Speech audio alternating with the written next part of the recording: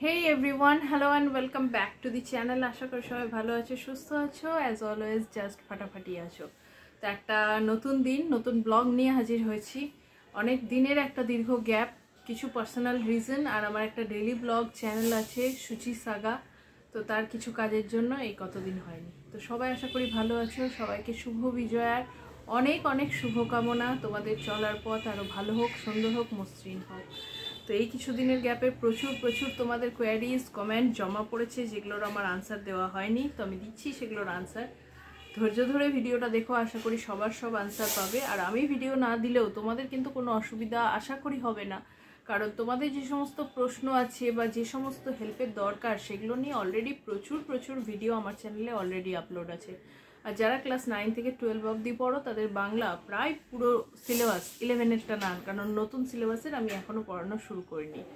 9 to 12, 9, 10 আর 12 যাদের যা syllabus আছে সে অনুযায়ী কিন্তু পুরো সিলেবাস কমপ্লিট করে পড়িয়ে বুঝিয়ে আনসার লেখা আছে। তো প্লিজ চ্যানেলটাকে একটু দেখো, পুরোনো ভিডিও তোমরা তোমাদের আনসার পেয়ে যাবে। আর 11 তোমাদের পড়ানোটা আমি শুরু করব। সরি, হয়তো তোমাদের ব্যাচে তোমরা সেভাবে পেলে না, তবে এখন আমি স্টার্ট করব কিছু করে, যাতে লাস্ট মোমেন্ট রিভিশনের জন্য তোমাদের হেল্প হয়। আর প্লাস যখন তোমরা 12-এ উঠবে তখন আমরা এতদিন যেভাবে পড়িয়ে বুঝিয়ে কোয়েশ্চেন আনসার লিখে দিতাম ব্লগ আকারেই, কোনো পিডিএফ বা কোনো বই না, সেরকমই আবার পাবে। আর যারা কলেজে পড়ছো তাদেরও কিছু বাংলার ওপর নোটস লেখানো আছে। আর আমি একটা নতুন জিনিস শুরু করতে চলেছি ফুল ফ্লেজে, সেটা হচ্ছে আমি মাঝে মাঝে লাইভ আসবো আর তোমাদের বিভিন্ন লিটারেচারের যে সমস্ত গদ্য বলো, গল্প বলো, উপন্যাস বলো, সেগুলো আমি ডিটেল একটু পড়ে দেবো, যাতে হয় সিলেবাস কমপ্লিটের জন্য তোমরা সবসময় সব গল্প উপন্যাস পড়ে উঠতে পারো না, যাতে সেটা একটা কুইক রিভিশন হয়ে যায় বা টেক্সটটা পড়া হয়ে যায়, সেটার জন্যই কিন্তু আমার এই প্রয়াস। তো সেটাও আমি স্টার্ট করছি খুব তাড়াতাড়ি, তোমরা নোটিফিকেশান পাবে। প্লিজ লাইভগুলো লাইভেই দেখো, যাতে কোনো কোয়েশ্চেন থাকলে তোমরা সেটা আমাকে করতে পারো, আমি আনসার দিতে পারি। এছাড়াও পরে তো দেখতেই পাবে। তো চলো আজকে প্রশ্ন ধরে কিছু উত্তর দিচ্ছি, যাতে তোমাদের যেগুলো কোয়ারিজ আছে সেগুলো ক্লিয়ার হয়। যাদের মনে এই প্রশ্ন আছে, সেম প্রশ্ন করেছো, তো তাদের আর আমি একসাথে সবার প্রশ্নের নাম ধরে উত্তর দেবো না, তাহলে ভিডিওটা বড় হয়ে যাবে। ধৈর্য ধরে দেখতে থাকো, আশা করি তোমাদের অনেক প্রবলেম সলভ হবে। আচ্ছা, প্রথম যেটা মানে লাস্ট এসছে, আমি ইয়েতে যাচ্ছি, ডিসেন্ডিং অর্ডারেই পড়ছি। মন্ডল মিউজিশিয়ান 05, ম্যাম আমি 2023-এ একটা কলেজে ভর্তি হয়েছিলাম, কিন্তু কোনো এক্সাম দিইনি, কলেজ ছেড়ে দিয়েই, তাহলে আমি এখন অন্য কোনো কলেজে ভর্তি হতে পারবো কি? প্লিজ ম্যাম রিপ্লাই দেবেন, আমি খুব টেনশনে আছি। আচ্ছা, যেটা হচ্ছে এখন তো ভর্তি হতে পারবে না, আবার যখন এই মানে 12টা হবে, যেরকম হয় এপ্রিল মে জুন মাসে ফর্ম বেরোয়, তখন ফর্ম তুলতে পারবে। আর তুমি ভর্তি হয়েছিলে তার মানে তোমার কি রেজিস্ট্রেশন হয়ে গেছিলো, এক্সাম নাই দাও, তাহলে সেক্ষেত্রে একটা টিসি নেওয়ার ব্যাপার থাকবে। যদি সেম ইউনিভার্সিটির আন্ডারে ভর্তি হও তাহলে একরকম, যদি আলাদা ইউনিভার্সিটি হয় তাহলে মাইগ্রেশন করতে হবে। তো এগুলো প্রসিজিওর আছে। বেটার হবে তুমি তোমার কলেজের অফিসে যাও, তারা তোমাকে ডিটেলটা বলে দেবে। আর সবথেকে বড় কথা, ছেড়ে দেবে বলছো, আগে দেখো নতুন কলেজে অ্যাডমিশন, মানে 2024-এ তুমি নিলে না, 2025, মানে 2 বছর গ্যাপ হয়ে গেল, সেখানে তুমি পাবে কিনা। কলেজে অ্যাডমিশন দিয়েছো, এক্সাম দাওনি, ডিনের সাথে কথা বলো, যদি সেই কলেজে করতে চাও তাহলে তো সেমিস্টার সিস্টেম তোমাদের দিতে পারো, তো সেমিস্টারেও তো দেওয়া যায়, সেটা দেখো। আর একটা আছে প্রণব সরকার 9173, ম্যাম আমি অনেক দূরে একটা কলেজে পড়তাম, তো আমি এখন বছর আর পারবো না, এর পরের বছর কি আমি অন্য একটা কলেজে অ্যাডমিশন হতে পারবো? আমি আন্ডার গ্র্যাজুয়েটে ভর্তি হয়েছিলাম, আমি কি রেগুলারে হতে পারবো প্লিজ? আচ্ছা, ইউজি মানে আন্ডার গ্র্যাজুয়েট, হ্যাঁ, ওপেন ইউনিভার্সিটি না, আমি জানি না কি লিখেছো। তো যাই হোক, ইউজি মানে আন্ডার গ্র্যাজুয়েট, রেগুলার বলেছো মানে কি তুমি ওপেনে পড়ছো, ব্যাপারটা ক্লিয়ার নয়। যাই হোক, আমি ধরে নিচ্ছি তুমি রেগুলারে পড়ছিলে না, সেটাই হয়তো বোঝাতে চেয়েছো। তো সেটা হলে তুমি হ্যাঁ ফর্ম ফিল আপ করো, যদি চান্স পাও। তারপরে তো এখন তো জানোই অনলাইন কাউন্সিলিং হয় সেন্ট্রাল বেসিসে, সেটাতে যদি চান্স পাও তারপরে তো পড়ার কথা, তা হতেই পারো। ম্যাম আমি মুর্শিদাবাদ V5Y, মুর্শিদাবাদ বহরমপুর কাঁদি আমার মামার বাড়ি। ম্যাম 2023 সালে পাস কোর্সে ফার্স্ট সেমিস্টারে এক্সাম দিয়েছিলাম, পাসও করেছি, এখন আমি কলেজ কমপ্লিট করতে পারবো 2023? হ্যাঁ, পারবে না কেন, তোমাদের তো টাইম থাকে 8 বছর না কত, 5 বছর বোধহয়। ডিনের সাথে কথা বলো, এইচওডির সাথে কথা বলো, যেরকম গ্যাপ পড়েছে হয়তো কিছু অ্যাপ্লিকেশান দিতে হতে পারে, পারবে, কেন পারবে না। ম্যাম আমি টিসি ছাড়া কি অন্য কলেজে ভর্তি হওয়া যায়? না না, কিভাবে হবে? একটা কলেজ তোমাকে টিসি না দিলে অন্য কলেজে ভর্তি হতে পারো। যখনই কলেজ বলে না, ইন ফিউচার যখন তোমরা জবও করবে, কোম্পানির টিসি ছাড়া অন্য কোম্পানিতে জয়েনিং হয় না, অনেক প্রসিজিওর থাকে। কেউ তোমাকে রিলিজিং লেটার, মানে আমি একে ছাড়লাম, এর বিরুদ্ধে কোনো কমপ্লেন নেই, কোনো অভিযোগ নেই, এটা না বললে অন্য কোনো জায়গায় ভর্তি হওয়া যায় না, সেটা স্কুল হোক, কলেজ হোক, ইউনিভার্সিটি হোক, চাকরি হোক, যাই হোক। মুরাদ পাইক 150 কি এগুলোর মানে কি পরেগুলো? যাই হোক, এগুলো আমি অনেকের দেখি। যাই হোক, এটা হচ্ছে আমি 2022-এ ভর্তি হয়েছিলাম, সেমিস্টার 3 কমপ্লিট হয়ে গেছে, কিন্তু সেমিস্টারে আমি গ্যাপ দিয়েছি। এখন কি আমি সেমিস্টার 5 এবং 4 একসাথে কমপ্লিট করা যাবে কি না? এরকমভাবে দুটো সেমিস্টার একসাথে দেওয়া যায় কি না, আই এম নট শিওর।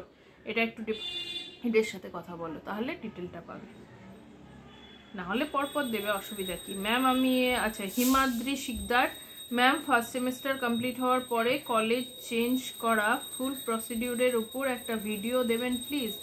আচ্ছা, এটার ফুল প্রসিডিউরের উপর আলাদা করে ভিডিও চাইছো? হ্যাঁ, এমনি আমি শর্টে তোমাকে বলে রাখি যে ব্যাপারটা হচ্ছে তোমাকে কি করতে হবে। ফার্স্ট সেমিস্টারের পর যদি কলেজ চেঞ্জ করতে চাও তাহলে একটা অ্যাপ্লিকেশন লিখতে হয়, কলেজ অফিসে লিখতে হয়, তার বেসিসে তারা তোমাকে টিসি দেবে, তখন তুমি অন্য কলেজে যাবে। যদি সেম ইউনিভার্সিটির আন্ডারে হও তাহলে সেখানে, যদি তুমি ধরো বাংলা অনার্স নিয়ে পড়ছো, তাহলে বাংলা অনার্সের সিট খালি আছে, যেটা এখন খুব কমন, মোটামুটি সব কলেজেই সিট খালি থাকে, পাওয়াও যায়, যেহেতু রেগুলার কোর্সে পড়ার সংখ্যা দিন দিন কমছে। তো সেখানে তুমি যাবে, সেখানে ফর্ম ফিল আপ করবে, ভর্তি হয়ে যাবে সেই সেমিস্টার থেকে। যদি ইউনিভার্সিটি চেঞ্জ হয় তাহলে সেই ইউনিভার্সিটিতে তোমাকে মাইগ্রেশন করতে হবে, সেম প্রসিজিওর। এটা অফিসই তোমাকে অ্যাসিস্ট করবে কীভাবে কী অ্যাপ্লিকেশন করতে হবে, কী করতে হবে। অনেকে পুরো ব্যাপারটা অনলাইনে করে, সেটাও পসিবল, সেটাও তোমাকে অফিস থেকে বলে দেবে। ভিডিও করতে বলেছো, অবশ্যই করব। থ্যাংক ইউ বলার জন্য। এরকম সাজেশন দিও যে কিসের ওপর তোমাদের ভিডিও দরকার, আমি অবশ্যই করব। নাজমুল হৃদয়, আমি নামটা না পড়তে পারছি না, সরি যদি অন্য কিছু থাকে। ম্যাম আমি 2021-এ এইচএসসি পাস করেছি, পরে ডিগ্রিতে অ্যাডমিশন হয়েছে গ্রামের কলেজ, বাট পরে স্টাডি করে 1 ইয়ার গ্যাপ দিয়েছি। এখন 2024-এ অ্যাডমিশন হতে চাই অন্য কলেজে, আমি কি অ্যাডমিশন হতে পারবো? আচ্ছা, 2023-24 তুমি এই 3 সপ্তাহ আগে মেসেজটা করেছো, তো এর তো ভর্তি হয়ে ক্লাস শুরু হয়ে সেমিস্টারও হয়ে গেছে, এখন তো পসিবল না। 2025-এ তুমি ফর্ম ফিল আপ করতে পারো যদি চান্স পাও।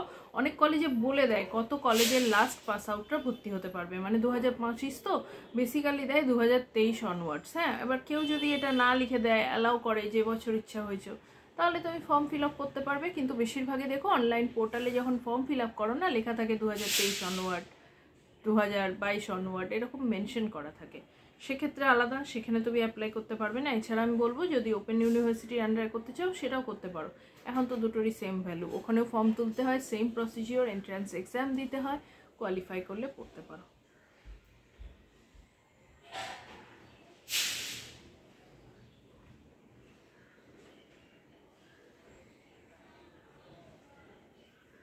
সুভাষ কি, ম্যাম আমি 3rd সেমিস্টারে অ্যাডমিশন নিয়ে 3rd 4th সেমিস্টার এক্সাম দেইনি। বাহ, ভেরি গুড।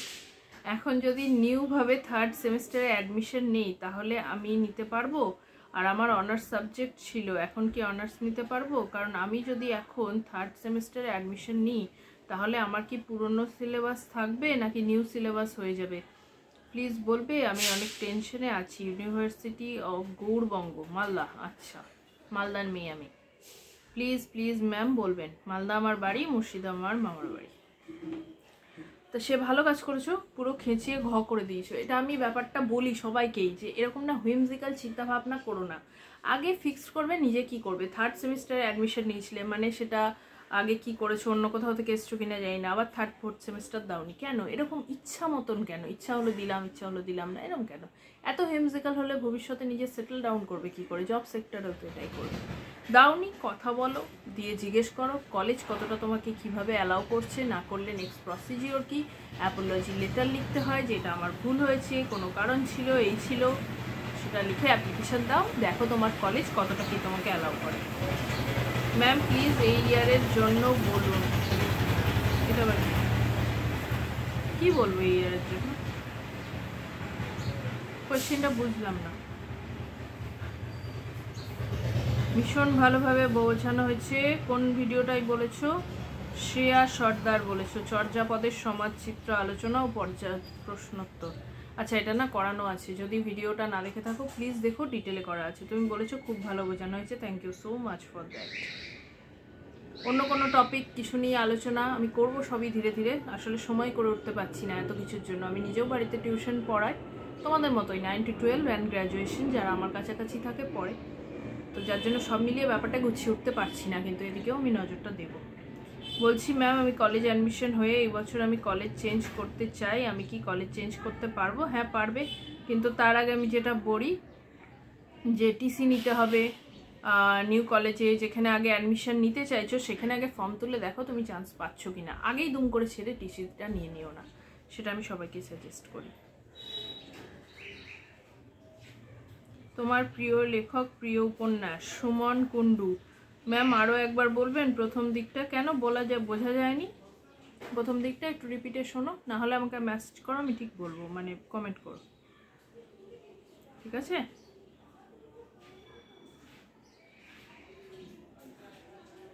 তো চলো আপাতত এই, নেক্সট যাদের আরও প্রশ্ন আছে আমি নেক্সট ভিডিও করব, তাতে তাদের আনসার দেবো। আজকের মতো ভিডিওটা এখানেই শেষ করছি। আশা করি অনেকেই নিজের প্রশ্নের উত্তর পেয়ে গেছো, যারা পাওনি তারা নেক্সট ভিডিওর জন্য ওয়েট করো। আমি দুটো পার্টে করছি, নাহলে ভিডিওটা অনেক বড় হয়ে যাবে। এছাড়া আমি মাঝে মাঝে লাইভেও আসবো, তখন তোমাদের প্রশ্ন থাকলে